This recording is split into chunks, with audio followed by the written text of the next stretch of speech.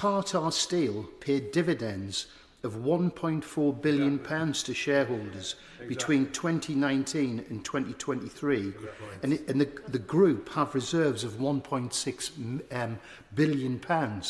Wouldn't a sensible solution be to look at what the union are proposing, particularly unite the union in this transition plan, retain Blast Furnace 4 during the transition and build a 3 megaton arc furnace to allow them to take advantage of the dramatic increase in demand we anticipate for green steel? Hear, hear. Well said.